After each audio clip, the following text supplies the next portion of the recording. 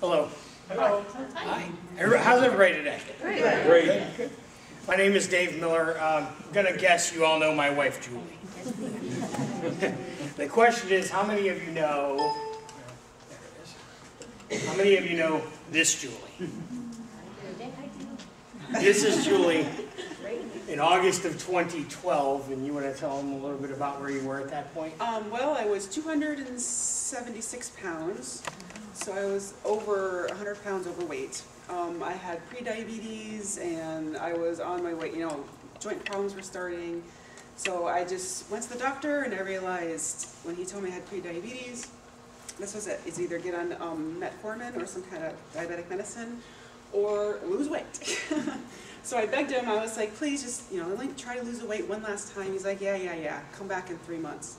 Well, I lost 10 pounds, and I was off of the medicine, and then that's where it just snowballed and escalated from there.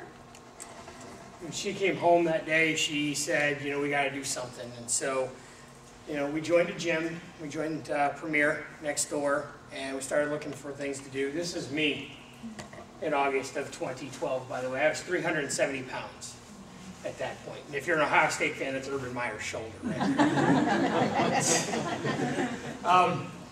As 370, I had trouble, breathing. I had trouble tying my shoes. To run there was no way I was going to run, ever. Yesterday I ran 5 miles, by the way. Thank you. I didn't say that. So the big question is, how did we do it? Well, the simple answer that we'll give everybody is diet and exercise, but it wasn't as simple as diet and exercise because it took a lot of work. We had to start doing things we call it tracking, calorie counting, exercise recording.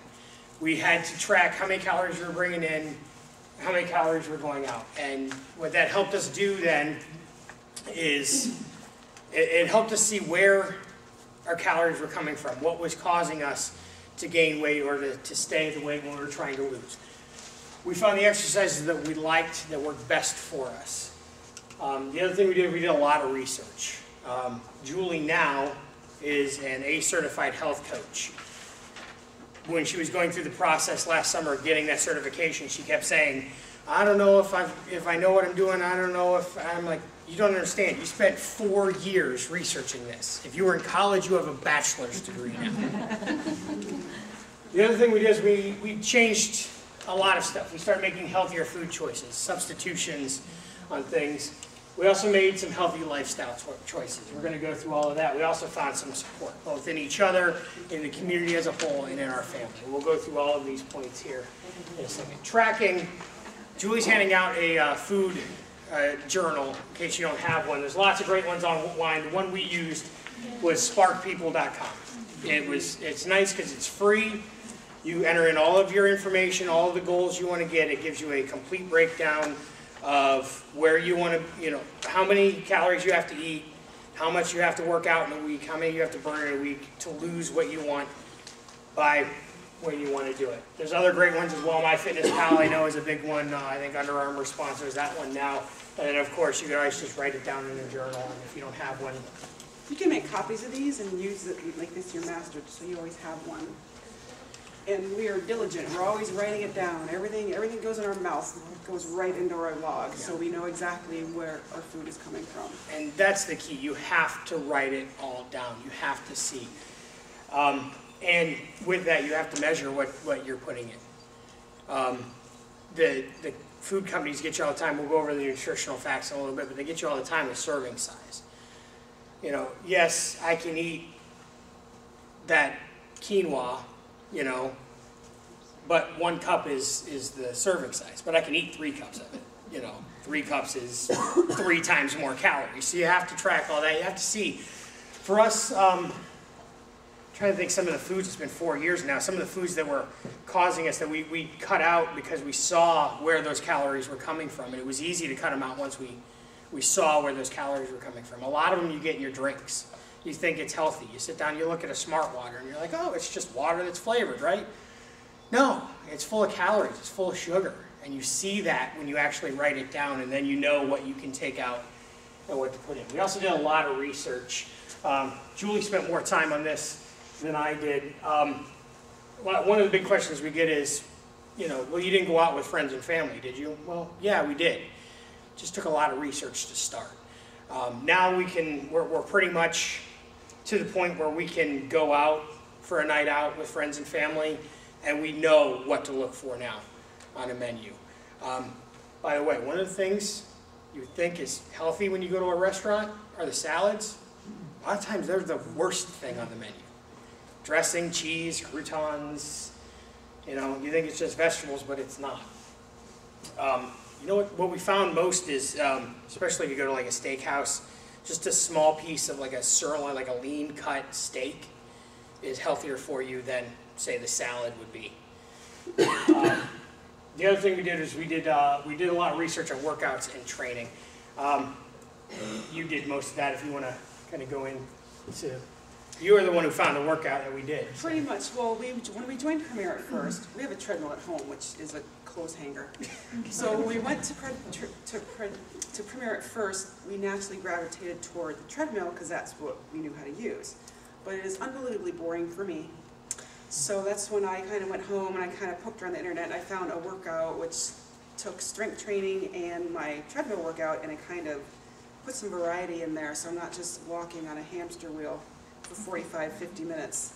So that is kind of a circuit interval that we kind of made up, and that worked well for us. We did that 3 times a week, and other days we stayed active by either doing yoga or just walking after dinner or just something to do, so we were in the routine of working out. Yeah, we didn't use a personal trainer. If you'd like to use a personal trainer, we have a certified one up here now. We chose not to, and that was the one thing as we were going through, there's a YouTube video for everything now, it seems like. So if, you're sitting at home and you don't feel like going to the gym, pull up YouTube, get a workout.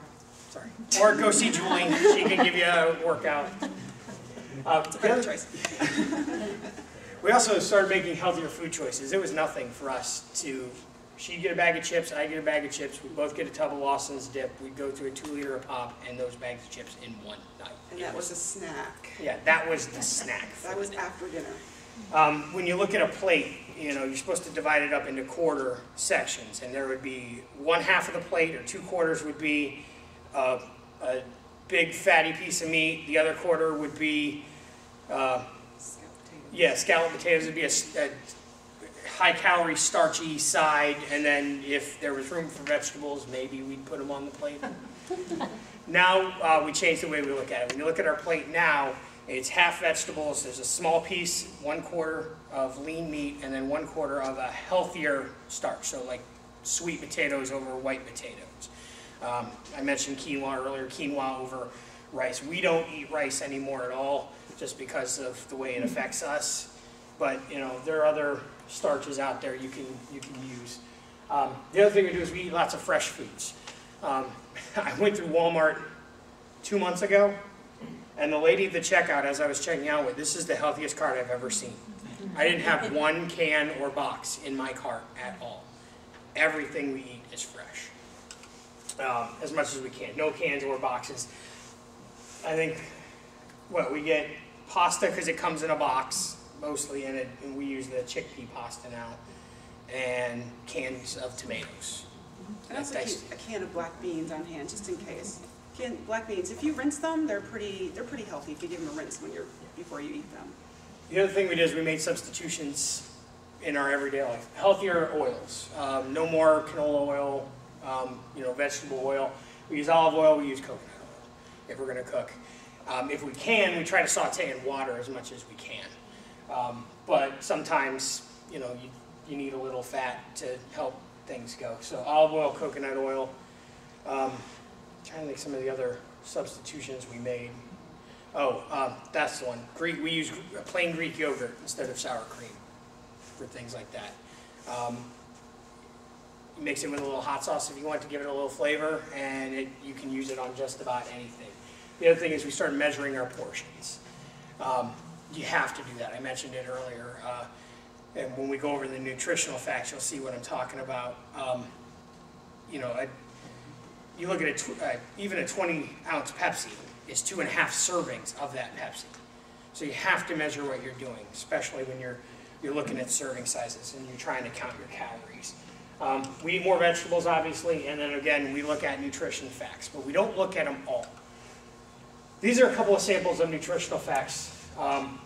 They're both peanut butter. One we eat, one we use to bait the traps for the mice and the chipmunks. All right. Mostly because I'm not going to buy the expensive peanut butter for the mice and chipmunks. When we look at nutritional facts, I understand as you're going through the grocery store and you're reading these, there can be a lot to take in on all of these. But really, we only look at 4 things. First thing we look at is serving size. Both of these are 2 tablespoons, which is normally the serving size for peanut butter. The second thing we'll look for is calorie count. This one is 210 calories, that one's 180 calories. Fewer calories in that one, but that's not the one we choose because of the next 2 things we look at. I had high blood pressure before, and so sodium was a big thing to take out of my diet. So we look at the sodium count, and after years of research, there's a war on fats. There's a war on, there's a fad diet that takes fat out. There's a fad diet on calories. There's a fad diet on carbs. I think sodium is the biggest thing that's keeping everyone unhealthy in this country. When they bake something diet or healthier, they have to add something back in to keep the food fresh when they're transporting it. How many of you eat those lean cuisine meals? Have any of those at home? Pull up the sodium. When you get home, flip it over and look at the sodium count. You're allowed 2,300 milligrams of sodium in a day. Just to let you know how much that is, that's less than a teaspoon of sodium in a day. One meal at a restaurant blows that out of the water. A Big Mac has 1,000 in it. You get fries with it as well, and you're done for the day in your sodium count. It's in everything. So that's the other thing we'll look for. We will trade calories, which you can burn, for sodium, which you can't. You have to flush sodium, which means more water, which means more weight. So, sodium count in this one is 140 milligrams, just 5 milligrams in this one. The other thing we look for is ingredients. We want the fewest amount of ingredients, simply because it just means it's less processed. You look at this one, it's just peanuts. That's it. It's organic peanuts. You don't have to go organic. You can just get peanuts, but just peanuts. This one is peanuts, sugar, hydrogenated oil, so oil, salt, and molasses, which is sugar. So this is the one the chipmunks get.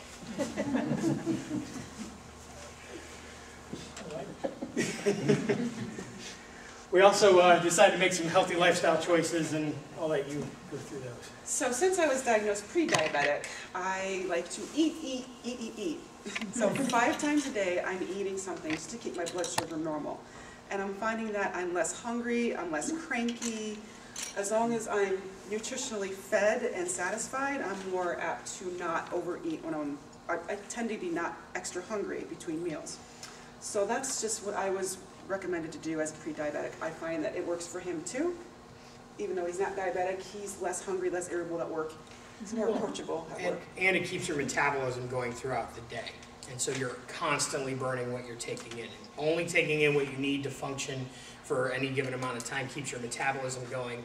You'll burn more throughout the course of the day.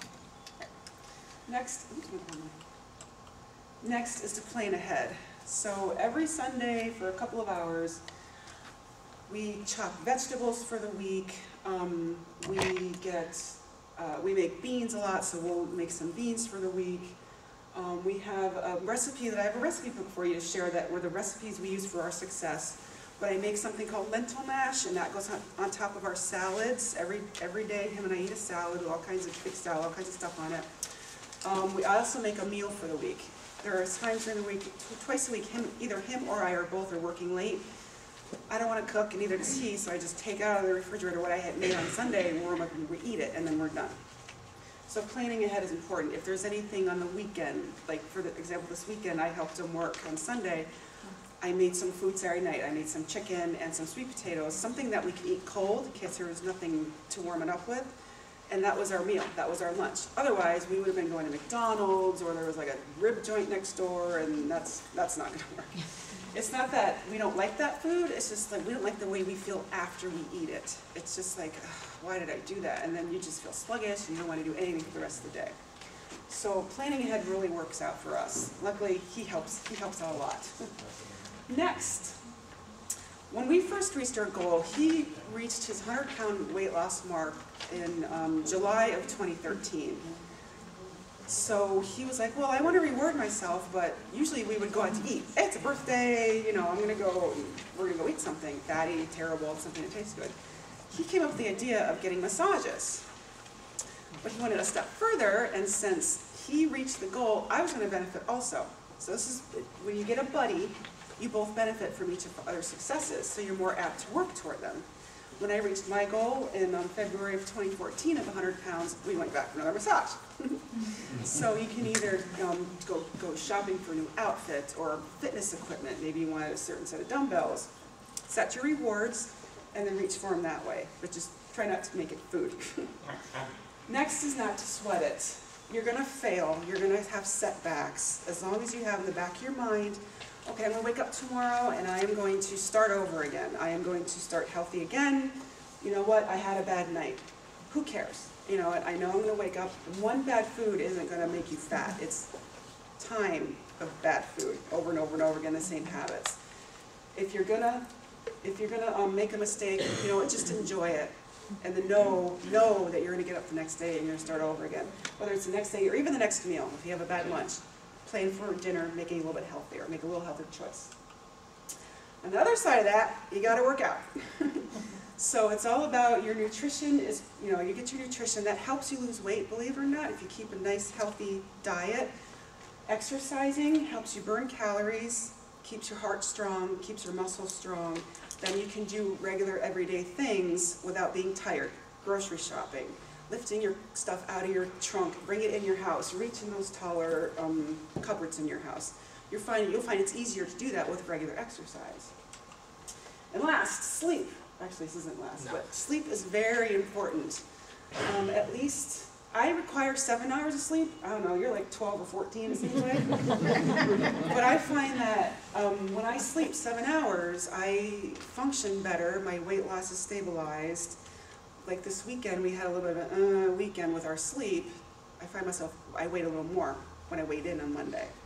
Sleep is very important. Your body repairs itself, rejuvenates itself, relaxation. You need to rest. You need to rest. And last is stress reduction. There is a certain hormone that you feel when you feel stress that causes your body to hold on to fat because it thinks it's going into panic mode or a fight or flight mode. If you do yoga, meditation, we did that meditation a few weeks ago, that was a great stress reduction. If you like to paint, take classes, do art, something you can do a couple times a week to just detox yourself. You're helping yourself. You're getting all the stress hormones. You can release them out, and then you can feel better. And that's just pretty much what we did to change our lives, and we still do this today, 5 years later. The other thing we did is we had to find a support system. Now, we were lucky, we were both going through the same thing together. But you could find support from anywhere. Obviously, family is the best place to start looking. Julie's dad promised us $1 per pound we lost in the process. He did not like handing me $200. We didn't do it because of the money, but he actually tried to sabotage us. He did. There was a point in time he asked me one day how much I'd lost, and I was probably 130 down at that point. And he's like, "Okay, we're having pasta tonight." No, we're not. Friends also, make great support. Buddy to come to the gym with you. Coworkers, I know lots of companies around here run kind of Biggest Loser kind of things. You can help. Even pets can provide support. Your pets, look at you and they love you no matter what. People with similar interests. You're sitting in a room full of people doing the same thing. Find a friend.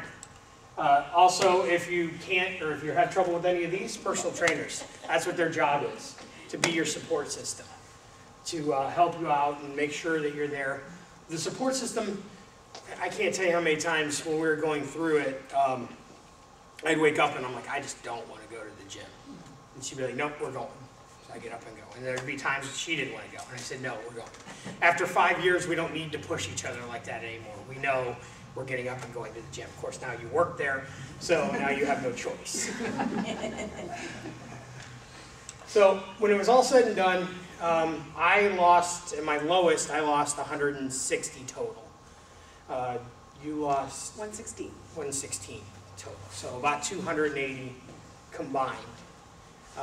I will tell you that today I am only about 100 pounds down from that. The reason is because what happens after you hit that goal. This is the thing no one told us when we started any of this. The real work begins after you're done. I like to call this the road to nowhere.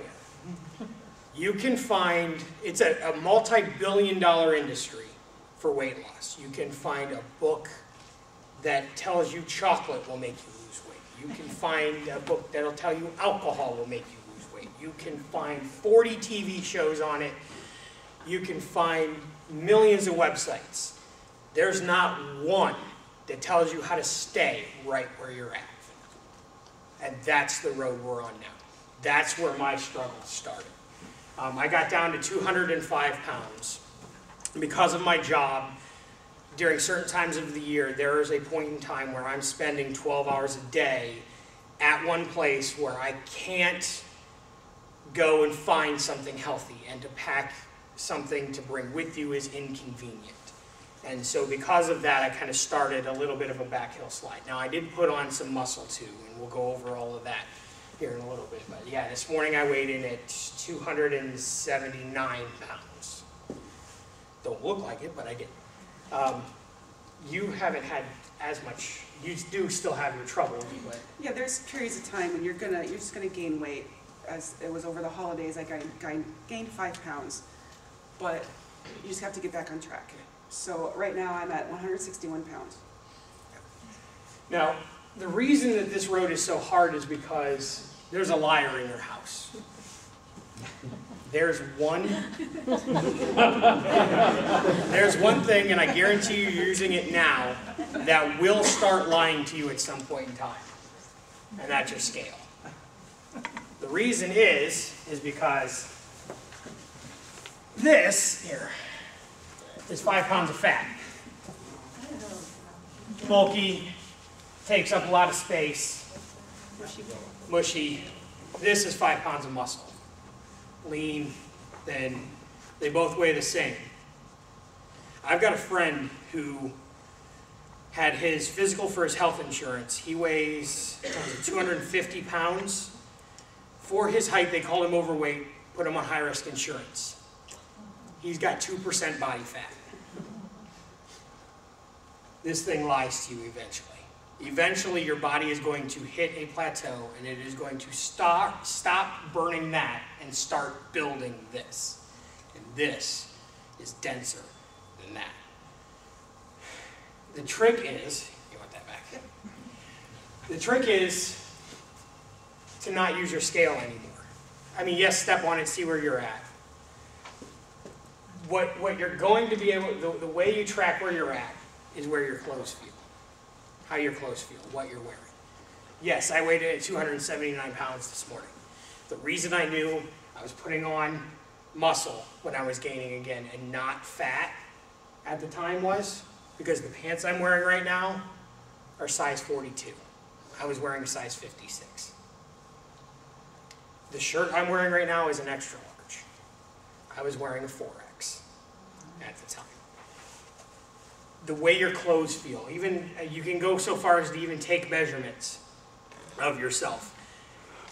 It was funny, when it started to happen, I kept losing clothes sizes, but I kept gaining weight, and I couldn't figure out what was going on. I just couldn't, and then we finally did the research and found it out. So the scale will eventually lie. The other thing that makes this journey hard is re-entry. As you're going through the process of losing weight, you have to be a little selfish. you know, you're gonna pull away from your friends a little bit, because let's be honest, I mean, your friends go out to drink on Friday nights. They go and eat, you know, I mean, how many times you get together and there's a pizza all of a sudden, you know, you don't know where it came from. It's 3 in the morning, let's go to Taco Bell, you know, that's what your friends want to do, assuming that they're still up at 3 in the morning. Eventually, you're going to hit you're going to want to re-enter your life, and there's no problem with re-entering your life. The issue comes in having to stay where you're at. You still need to make the healthier choices as you re-enter your life. You know, you have to say no thanks to a trip to Taco Bell. If the pizza's in there, you have to build up the willpower and not want to go and eat it. For me, you put a plate of cookies down in front of me. If there's 12 cookies, I'm eating 12 cookies. So I try to avoid the whole cookie thing. You got anything to add on re-entry? I mean, pretty much you.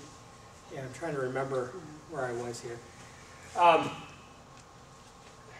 mean, planning for your life. This is a lifestyle change, not a 3-month health for life change. Right. So when we're done with this program, you have to continue what you learned, keep applying it to your regular life. Eventually, it'll become habit, Right. and you just do it. Right.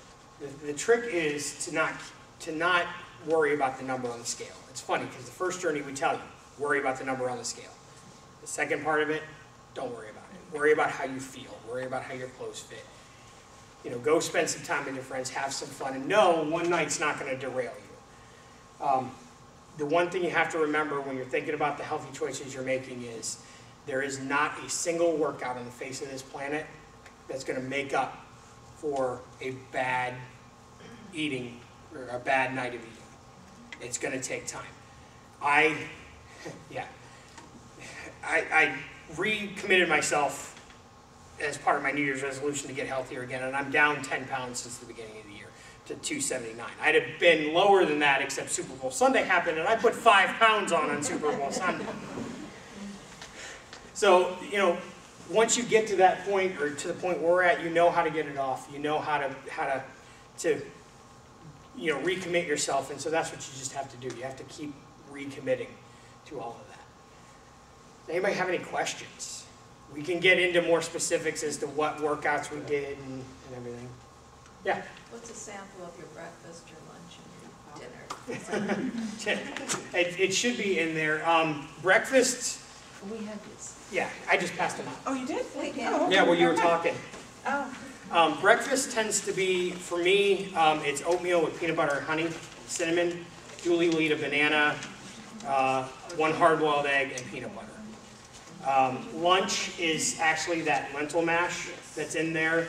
We put it on top of a salad, and that's the same every day. The thing we change up is dinner. Dinner will be, well, I think tonight it's going to be the shepherd's pie left over from the other night. I made it with, I riced up some cauliflower, so I put some cauliflower in a food processor, chopped it up real fine, put it on top of, it's lean beef and a bunch of vegetables, and then put that on top, stuck in the oven. And so that's what dinner will probably be tonight, because we'll be here. Yeah. Is that recipe in there for the shepherd's pie? No, I think I found that one online. Yeah. That's the one nice thing that we liked about Spark People. There is a recipe component with it. It's a companion site that goes along with it. If you're bored with, you know, chicken and broccoli, you can go onto that site, and there's all kinds of recipes. All of their chefs kind of test them out a little bit. And sparkpeople.com. Spark. Yes, with a K. And it's also regular people like us can submit our recipes. So you can kind of look at real food that real people make. Well, Which is yeah. kind of nice too. And there's a recipe calculator. So if, like, you're wondering if your family's favorite dish, you're wondering what the calorie count is on it, you can put it in there and you can see exactly how much it is, and then you know whether you can keep making it or not. Yes. When you said you guys cut out rice because of what it did to you, did you guys just say, oh, we ate that rice and the next day you gained weight or felt bloated, or did you have like testing done or anything? It was the bloating. It was the bloating. It was just very uncomfortable. And I figured out. You start recognizing those things better? Yes, yes. That's another thing. I weigh myself every day. It's not recommended if it's not for you, but I do, so I know what I ate that may have caused me to gain some weight. Now, it's not gonna be a permanent gain, but I know whatever I had eaten affected my body negatively, maybe I should switch it up a little bit. So that's one of the benefits that I got from weighing myself every day. The trick is if you're gonna weigh yourself every day to not sweat the number Don't too freak much. out what Yeah, you don't see. freak out because your weight fluctuates based on You know, especially sleep, women, 5 Bas- pounds yeah. in a week is not Yeah. a big, you know, but then Right. you'll know that that will fall off eventually. not to be gross, but based on that time, your weight goes up, you know, based on what you ate, you know. Yes, Any other questions? any other questions? I'll stick around afterward in case, you know, you didn't want to ask in front of everybody. I'll stick around and answer some questions afterward as well. Thank you, everybody. Thank you.